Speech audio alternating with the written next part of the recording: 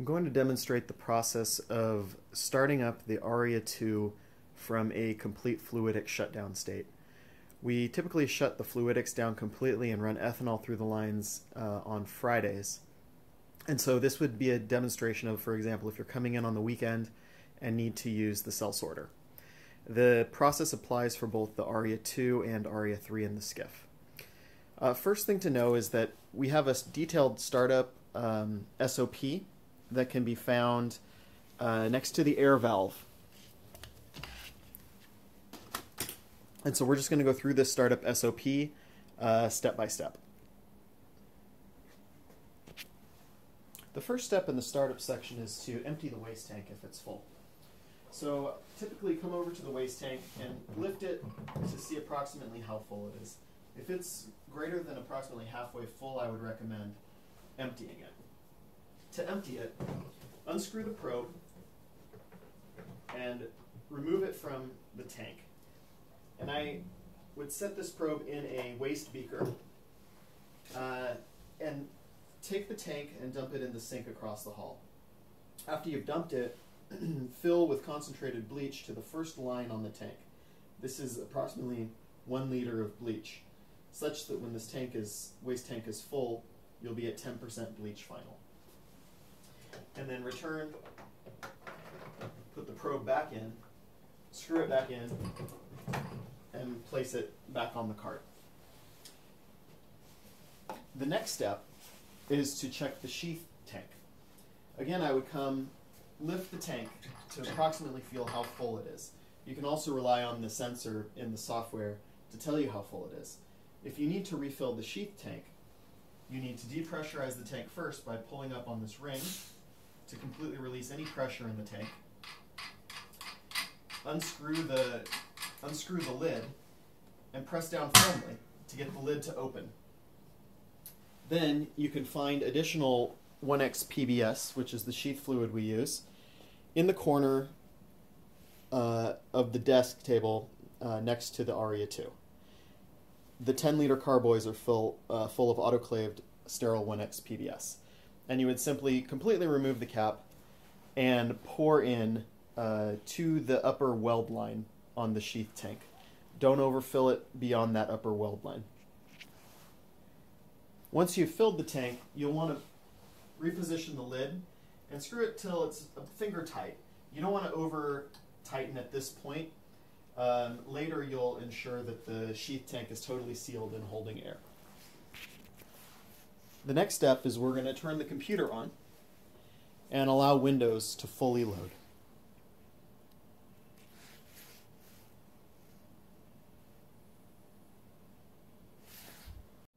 You're going to log into Windows using the admin account and the password found on the keyboard. The next step is to activate the compressed air line by coming to the compressed air line and turning the knob counterclockwise approximately 5 turns until it's fully open. You should see the pressure reading at least 80 psi.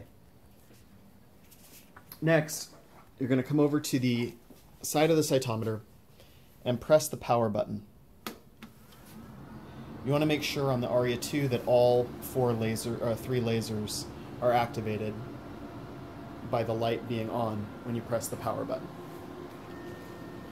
After you've turned the cytometer on, come back to the computer and open the FACS Diva software.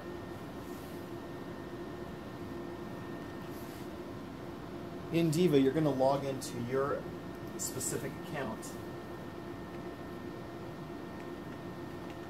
For today, I'm going to log into the administrator account.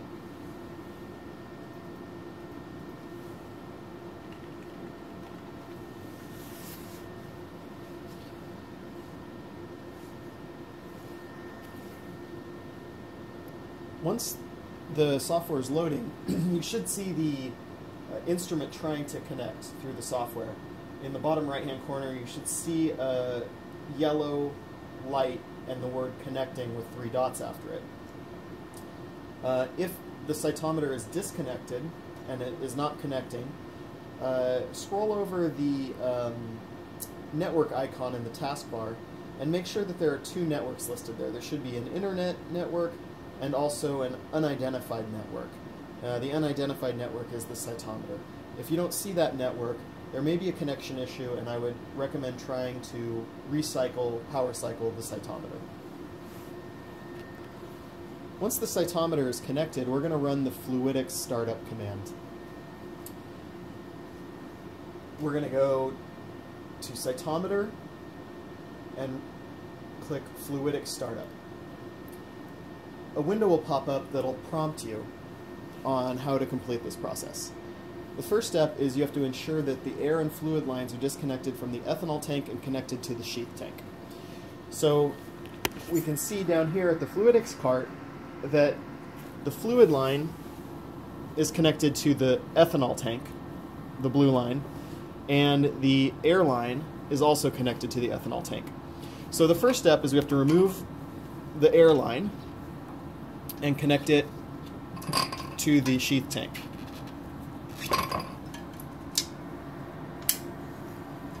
Next, we want to remove the fluid line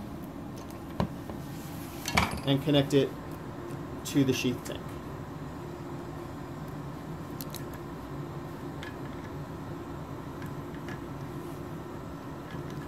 On the screen now, I'm going to press OK, and now I'm going to ensure that the closed loop nozzle is in the flow cell.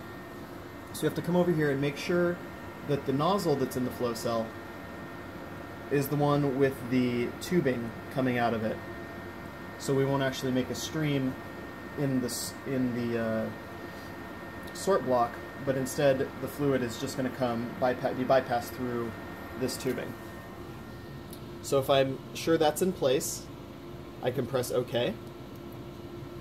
And now you're going to hear a series of valves opening and closing as the cytometer is testing that everything is working for startup. After approximately 2 minutes of valves opening and closing, you're going to hear it start to pressurize the sheath tank. Initially I could hear air was leaking, and if you hear air leaking, you'll want to come and tighten this knob to make a good seal in the lid of the sheath tank. If you tighten it down pretty good, you should hear the hissing stop, and you'll now be able to tell that there's pressure in the tank by lightly pulling up on the ring and just make sure it's able to build pressure. If it doesn't build pressure at this point, the fluidic startup will fail. You can follow the progress of the fluidic startup in the window that's popped up. This process usually takes about 10 minutes. The next step will be to remove the closed loop nozzle from the flow cell assembly and to insert the correct nozzle size. Our nozzles, like this 70 micron nozzle, are stored in a tube with sterile DI water, approximately ½ mil, and we store them in the drawer under the LSR2 cytometer. So I'll go ahead and remove the closed loop nozzle by turning this knob, which will free the closed loop nozzle, and you can just slide it straight out. Every time you remove a nozzle, you want to make sure that the red O-ring is still in place. If the O-ring ever comes out, it'll be stuck in the instrument and it'll need to be removed. These nozzles are glued in place, so they shouldn't come out, but it does happen occasionally. You can place the closed loop nozzle in this little holder, and now take your nozzle you'll be inserting, and I usually just slide it out into some Kim wipes and dab off any water, being very careful not to actually touch the O-ring, but just to dab off any excess water around the nozzle. And then take the nozzle, make sure it's O-ring side up, and you're going to just push it in firmly until you feel it hit the back wall of the flow cell and you can't push it any farther. It doesn't take any force, really. And then you're going to turn the black knob to lock it into place. And now your nozzle is properly inserted. So I can go ahead and hit OK or done to both of these, and now the fluidic startup is complete. And the next step is we need to make sure that our configuration of our cytometer matches the nozzle that we have in. So we're going to go to the cytometer tab and click on View Configurations. You have to make sure that you have the correct nozzle configuration and pressure selected. So we have 3 different configurations, but this is our standard 70 micron configuration. So you want to select that and press Set Configuration. It'll ask you if all the mirrors are in the proper places, and you just hit OK, and then press OK again. And now it brings you to this screen that you can now just close out of.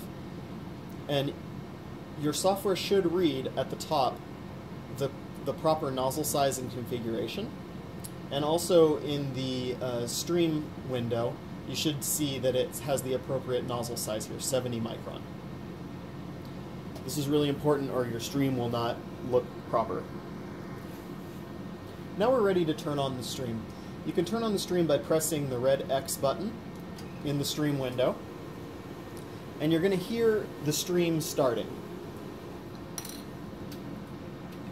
And you should see a solid stream initially, and then as the pressure changes, you should see it break up into drops. You can visually inspect the stream by coming over and opening this door, looking inside and making sure that the stream is going into the center of the waste compartment. If it's going off to one side or the other, there are 2 adjustment screws that you can alter. You can scoot this whole apparatus side to side. I wouldn't recommend it because most likely it's due to a partial clog in the nozzle. These nozzles should be set up to be for the stream to be going right in the center of the waste drawer.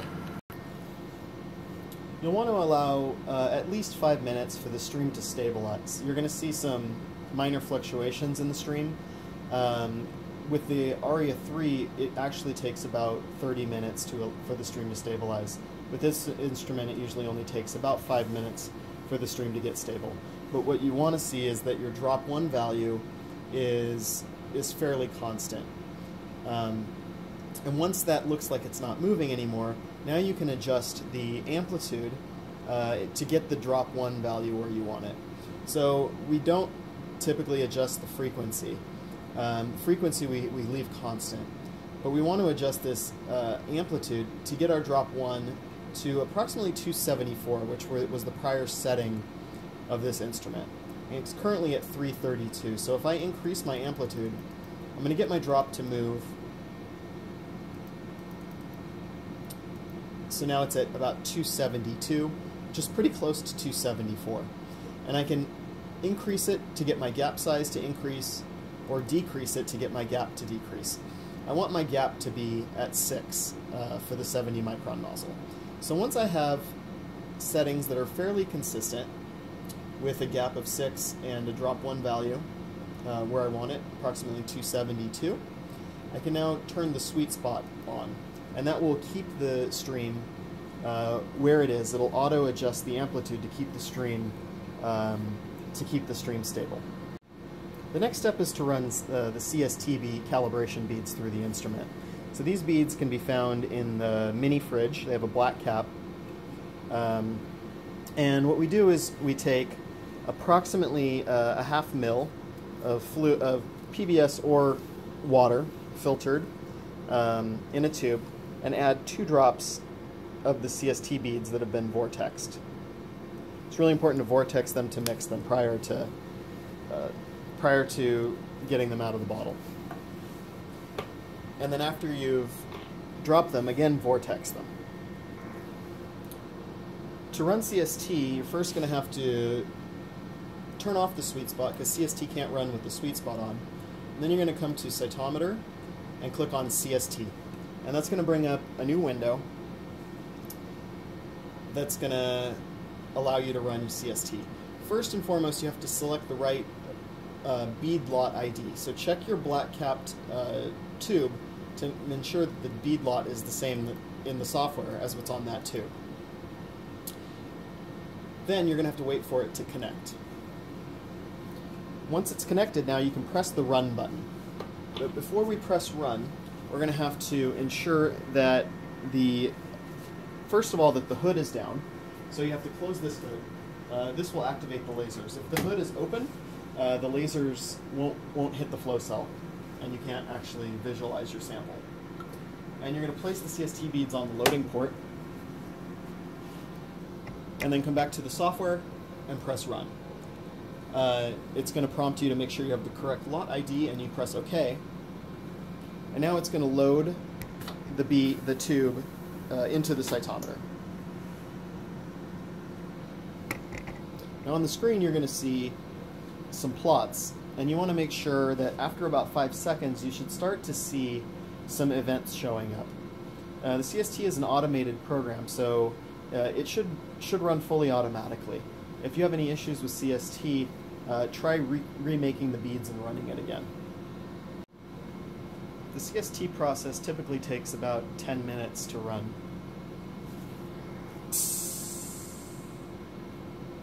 When the process is finished, it'll unload your tube, and you'll see on the screen to unload the beads, and it'll then tell you whether or not CST calibration passed. And you can view the report. What you're really looking for are your CV values should be under 6% for the bright beads, and your PMT voltages in this delta PMT-V column are not different than about 50 from the baseline value.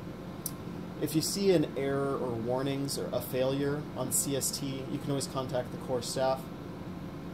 Or if the warning is for a high CV, if it's slightly over 6%, which does occasionally happen, that's still okay. You can still run your experiment.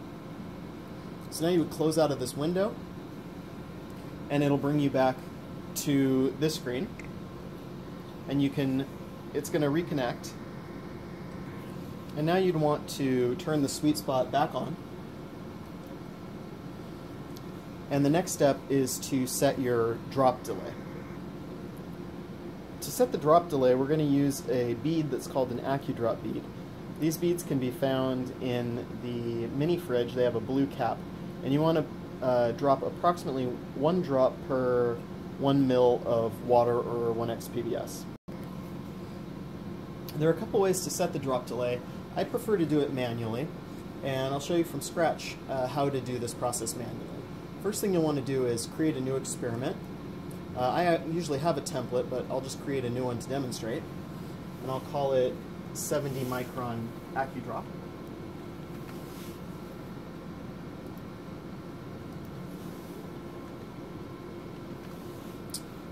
Within that experiment, we'll create a new specimen, and within that specimen we now have tube 1. Go ahead and load your Accudrop beads. We'll start at a flow rate of 2 and load the tube onto the cytometer. While that's loading, let's make a forward and side scatter plot. And within that forward and side scatter plot, I'm going to make a gate in the bottom right portion.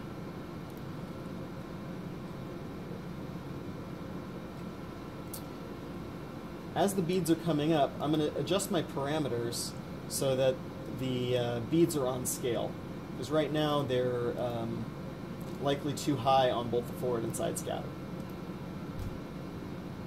Okay, so there I can see my beads are now roughly in the middle of the screen, and I've got a P1 gate down here. I can right-click on that P1 gate and select Invert Gate. That will bring up an inverse gate, and if I press Ctrl-G to bring up my populations, I can see I have a gate called P1 and a gate called not P1. Now I'll want to make a new sort layout. So I have to stop acquiring the beads and go up to Sort and select New Sort Layout. In this sort layout, I'm going to select for my precision mode. For device, I'll select 2 tube. For precision mode, I'm going to select Fine Tune. And to the left, I'm going to have it sort not P1. So effectively what I'm doing here is instructing the instrument to sort everything that's outside of the P1 gate, which should be everything. And so what I want to see is that all the drops are getting deflected to the left. So I'm going to go ahead and start acquiring the data again. And I'm going to press, once the data starts coming up, I'm going to press the sort button. Now it's going to prompt me, do I want to move the waste drawer into the sort position or into the waste position? If I press cancel, it's going to leave it in the waste position. That's what I want to do at this time.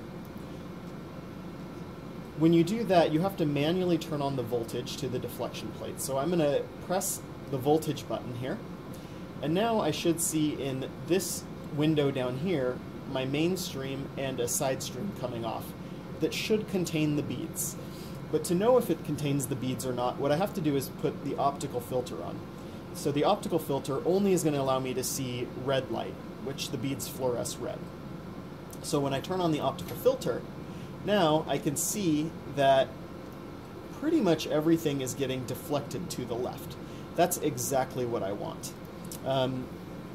We just got lucky because this instrument had been set up recently with the same nozzle. So I'm going to demonstrate what it would look like if it were off. So this drop delay value is what you're setting, and this is a time value from when the cell of interest is detected by the instrument to the point where it's in the breaking off droplet. So if this time delay is off, let me just affect it like that, you can see that all the beads are going into the waste and none are going to the left. So what I have to do, what my task is to get this to as close to 100% as possible. And we usually say roughly, greater than 96, 97% is acceptable. With 70 micron nozzle, you want this to be running near about 3,000 events per second, so you can see a good population. So I'm going to turn my flow rate up to about 4 to get my event rate up a little higher.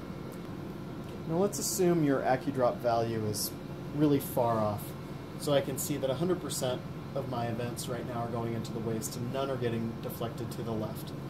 This would be like an example of a worst case scenario if you came in and tried to run Accudrops.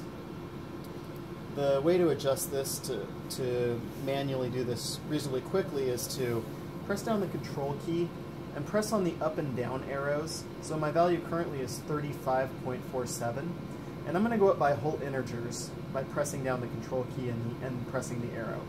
So now I've gone to 36.47, and I can see I'm still at none getting deflected. 37.47, still none getting deflected. 38.47, 39.47, still none getting deflected. 40.47. Okay, at 40.47, I can see that I've got about 90% of the cells getting deflected. So from there, I want to fine-tune it. So I'm going to now just press the up or down arrow to move by increments of 0.03 on the drop delay value. So I'm going to try going up a couple times. And usually you want to let this stabilize before you you don't want to move too quickly. Okay, I can see it's improved. It's now about 94, about 95%. So I'm going to keep going up. It seems to be the right direction. Now I've gone to 40.65, and I can see I've got about 96, 97%. I'm going to keep going up a little more. Okay, now it's reading at 40.71. It's reading about 98, and now it's telling me about 100. So right now it's about as good as it's going to get. 99.5%. Looks like it's averaging greater than 99%. So I'm going to say that that's an extremely good Accudrop delay value at 40.71. And at this point I can stop the sort, stop acquiring, and unload the tube. And it's going to ask me if I want to save the report, and I'm just going to cancel out of that. Now that our drop delay value is set, the next thing we want to do is set our side stream trajectories. So first thing you need to know is what kind of a sort are you doing? Are you doing a four-way sort? Are you doing a two-way sort? Are you doing a plate sort? All those things are going to affect what type of sort collection device you use and how you set your side stream trajectories. I'm going to assume we're doing a four-way sort today. And so the first step is I want to have all my sliders turned on. The outer sliders I usually put close to 100%. The inner sliders usually are anywhere around 40% when we do a four-way sort. And so I'm going to turn the voltage on and press the test sort button. What this test sort button does is it brings out the side streams as if it were sorting. So you can see 4 side streams appear, and they all look really nice and tight.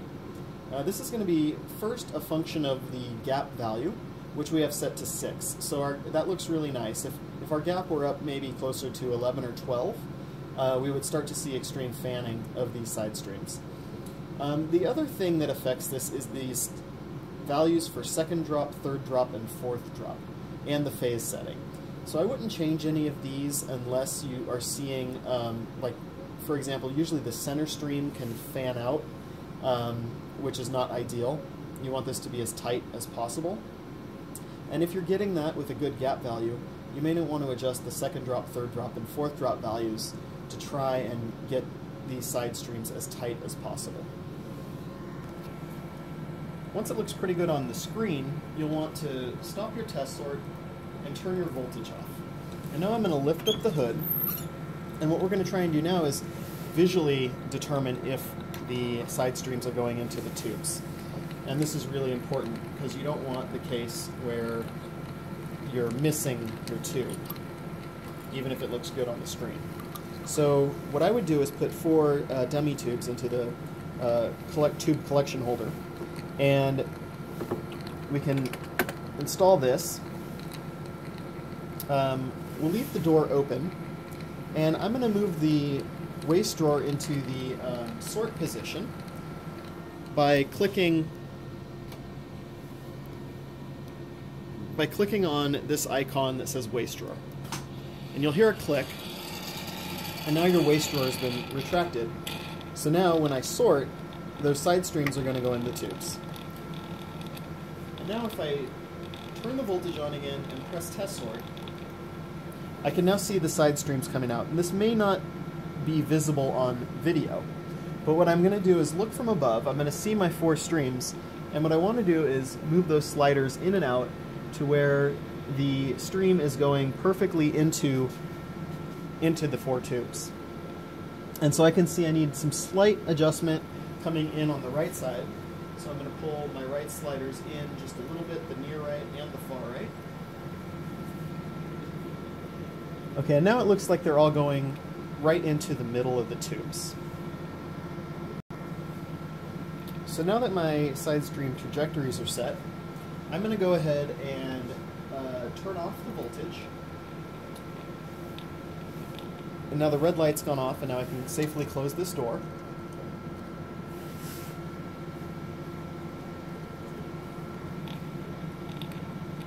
And now that my side streams are set, last thing I want to do to make sure this is all sterile inside is I may spray down with some ethanol. So typically I'll take some 70% ethanol and I'll squirt it on a Q-tip, and I'll wipe down on the inside of this sort block just to make sure the deflection plates, also making sure the deflection plates don't have any salt buildups on them. I can also take a Kim wipe that's sprayed down with ethanol and wipe the inside of the door, for example. And it's a good idea to wipe the inside of the bulk injection chamber with some 70% ethanol, just to make sure all your surfaces are sterile.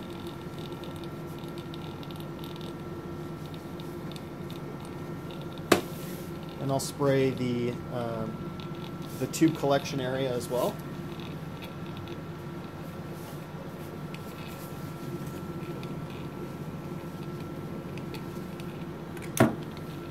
I'll take the dummy tubes out and also spray and wipe the collection device.